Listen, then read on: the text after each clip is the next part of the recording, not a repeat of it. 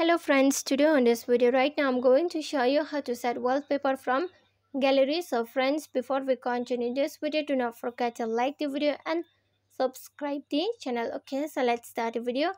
At first you have to move on setting, then from here you can scroll a little bit and here you are going to find the wallpaper option, so click on it.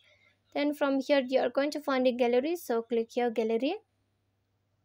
Then you can select from here any pics. Okay, then after that on the upside done option, click on done.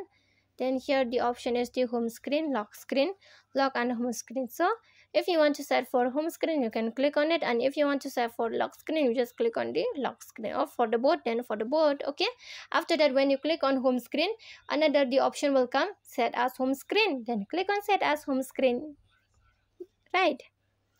So friends, if you love the video, do not forget to like the video, share the video and subscribe the channel, and thanks for watching.